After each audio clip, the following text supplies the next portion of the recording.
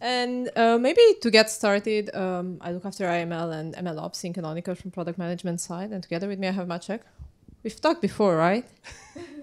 Yes, I think we've met. So let's start a little bit from telling everyone what the AI Factory is. So you might know Dell well as a company providing servers, storage, networking, and basically hardware boxes. And we are doing that for many years quite successfully. And now we saw early adopters of AI building their infrastructures from our hardware and having a lot of issues with that, with things like GPU utilization getting a bit higher in terms of how much they can use the infrastructure. It went to that level of extreme that some people were having like 10,000 GPUs with 20% utilization, which basically means you have very expensive 2,000 GPUs, and it didn't make sense for us. And that's why we decided to work together with open source ecosystem, with all you guys here and multiple other partners to build something that is ready-made to be consumed by an enterprise. So a joint solution of infrastructure, software pieces, everything related to infrastructure management, Kubernetes clusters, observability, plus the ML parts like Kubeflow and MLflow and all the services there as like one single package. I see you're giving a sneak peek into the tech side, Maciek, but I have a question before. When it comes to the use cases, is there any focus or it aims to really enable organizations to move past experimentation in general? So there are multiple flavors of the AI Factory. We started in the beginning of this year, announced it with NVIDIA, like the main bigger play for CSPs, because they were the early adopters, people building big clouds to be consumed by someone else. And for them, it was fairly easy to get into that stack because they have a lot of staff which is experienced in managing infrastructure. They have access to ready-made reference architecture designs and things like that. And this is not very tricky because there is not a lot of legacy. These were greenfield projects, super easy. But now we started looking after the use cases which are more complex in the enterprises and people trying to do multiple things with that. And that's why many flavors of the AI Factory. That makes sense, and I think that's going to evolve as projects mature for sure. But then looking at the Dell AI Factory, I think, and of course I have an insight, but it really addresses issues or challenges beyond deployment. Yeah, so what was important for us is to first of all validate the entire stack. So what we are doing, we are building all of those AI factories not as like architecture blueprints that appear somewhere on the website. We are actually physically building them in our labs, running a rigorous testing cycle with a lot of performance tests. So we take like latest Llama model, 70 billion parameters, simulate 100 users doing RAG on that system. We know what's the time for the first token, how much quality of the response you get, and all of these metrics are available before you make a decision, because there is a huge amount of choice both in hardware and software, and it's not really clear what you need for a certain use case. With that kind of proper benchmarking, you can just go and browse, okay, this is what I'm going to do, that's what I need. Like basically simplify the time to adoption. And what you asked about the day one and day two operations is where you guys are helping us the most, because obviously besides deploying this, it needs to be maintained for a couple of years to bring you the ROI. So running that and operationalizing it together with like security patching, upgrades, and making sure that the lights are on, that's where we rely on automation and open source software. But that's not where we're going. You started this talk by talking about the GPU utilization and how the resources are underutilized. And whether we look at the software stack where we have schedulers, or we look at the hardware stack, there is an objective that the Dell AI Factory has to ensure that organizations stop underutilizing the infrastructure underneath. But that is not just for NVIDIA, right? No, that's something that is available for multiple types of silicon. So you can freely choose your poison and decide of how your environment should look like depending on the use case. But the importance of the utilization is coming from integration between the hardware and the software. So on the Kubernetes layer, on the scheduler level, things like Volcano on the open source world, or Run AI, ClearML, or all the other tools that are available there. This is super important, but also the observability on top of that, because in order to actually max the utilization, you need to know what's happening right now. The configuration and the split of GPUs in mixed slices and your networking might be good in the morning, but in the afternoon where there are different things running on top of the infra, you need to dynamically be able to change that configuration. That's where the automation comes in. There is one more thing that I would like to add here, since you mentioned about the different silicon vendors, and it's really the portability of the software stack.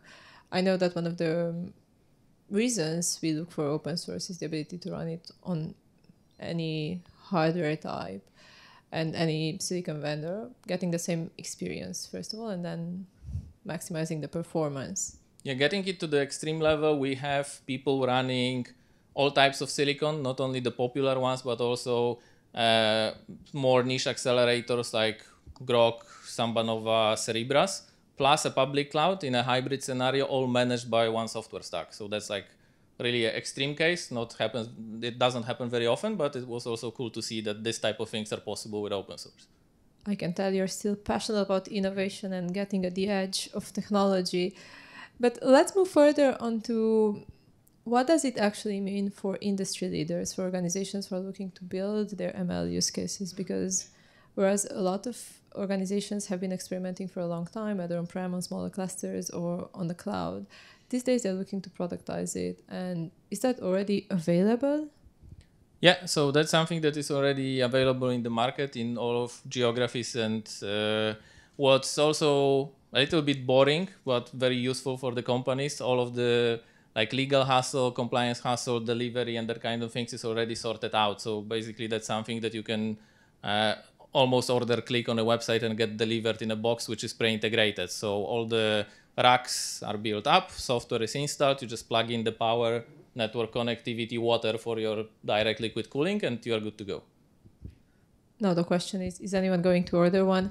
But before we get into that, I still get questions about GenAI and RAG and all those use cases. Is Dell AI Factory helping on that front? And yes, so that's now my time for the tricky questions, because obviously this is like a logical diagram how a RAG chatbot built properly could look like for a lot of users, bigger data set, like with set of models, so that the question goes to a simple model in the beginning, as yes or no, historical questions, then maybe routing it to a proper expert model, different databases being used, different RAG pipelines. So that's a complex environment, but this is a logical diagram. So how this would look from the software perspective?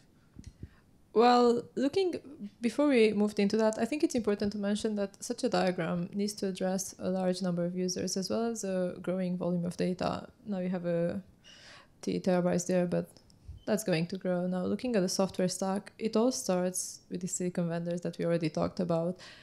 And we should add the operating system on it. Mark already talked about it. And it's the foundation of an end-to-end platform that covers such needs. In the nowadays world, of course, we do have Kubernetes. But looking at the hardware, we do need to ensure the optimization is needed. So what do we have on the slide, Maciek? Yeah, so that's one of the Dell validated designs. There are multiple of them, as mentioned, for different types of silicon in it and different software stacks, but this is more or less how it looks like. So all of these software components being installed, tested, and benchmarked, and with collaboration between us and Canonical, we are able to guarantee the quality and guarantee also the fact that this is something that will be operational for multiple years ahead with the LTS promise on the software. While being secured as well, which is important when it comes to different use cases.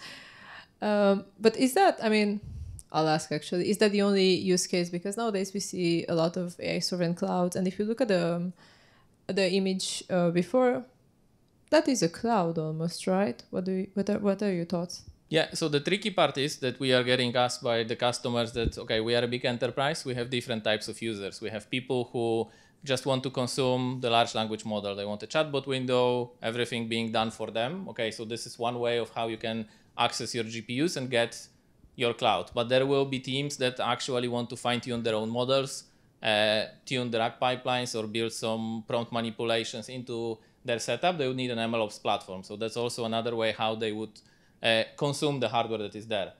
More and more advanced people will have their own idea how the MLOps platform would look like. They want to pull in the pieces of the software that they want, not a ready-made platform. So they would ask for a dedicated Kubernetes cluster that still has all the benefits in terms of GPU sharing. It has benefits in terms of like automated upgrades, but they want to be in control of what software runs on top. And last but not least, there will be places which are working with very secret data, or like three-letter agencies that they don't even want to tell you if they use Kubernetes or not. They want their own dedicated bare metal resource pool, and like, we will do the rest, don't look there. So these are the ways how these clouds are being consumed by different enterprises and public sector spaces. But the question is, okay, this is again a logical picture, so how do we do it in reality? Let me move towards the next slide, but this reminds me of the fact that there is no such a thing as an out-of-the-box ML solution, and different organizations, different use cases have their own approach, and that's exactly what this image showcases. However, if you look at how Canonical and Dell is working together, we really focus on the different types of hardware, and we want to ensure the same user experience and the same performance. On top of the hardware itself, we'll have bare metal or MAS. I know we have some MAS fans in the audience for provisioning. And then we add Kubernetes. Of course, we prefer Canonical Kubernetes. But the truth is that our cloud-native application portfolio runs on any CNCF conformant Kubernetes. And what we are looking for is to enable the whole machine learning lifecycle, from developing models with tools such as Kubeflow to famous frameworks such as TensorFlow or PyTorch to then optimize the models. And that's where Katib, for example, is important, but also depending on the use case, frameworks such as Paddle or Mindspore play an important role. And then last but not least, I always say there is no machine learning without deployment, because the model should always end up in production, only if it performs as we expected. And that's where frameworks such as, on one hand, K-Server or NNX are important, but also the observability that Maciek already mentioned with Grafana and Prometheus are relevant. They are all validated on all hardware types. They run together, and they are integrated to ensure the continuity and ease of operations for customers. But then... Yeah, so about the ease of operations, because this is more or less how your data and AI setup would look like in some cases. So you have the green part on the bottom, infrastructure, we know how to do it, that's cool. But the blue part looks super complicated. There are so many components, so many tools, all of them different open source communities behind them. All of them needs to be interconnected, so data flows from left to right. And then I got into a day 2 and I want to upgrade it. Like, how is this possible? How do I do that? Well, it goes back to our ability to run the entire machine learning lifecycle, as well as simplify the operations, whether we talk about storing the data in different types of databases such as Postgres or MySQL, or I talk about automating machine learning workloads and building pipelines with Kubeflow pipelines, and then running the models in production. We cover it all with one solution that's fully open source.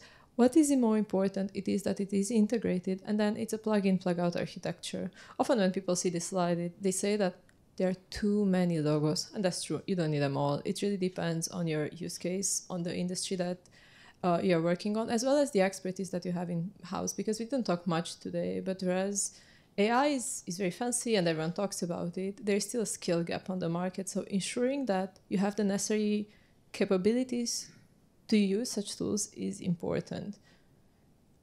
But then why did we choose working together? I know the Canonical and Dell partnership started a long time ago, but then when it comes to AML, there are some key differentiators that we've been jointly working on.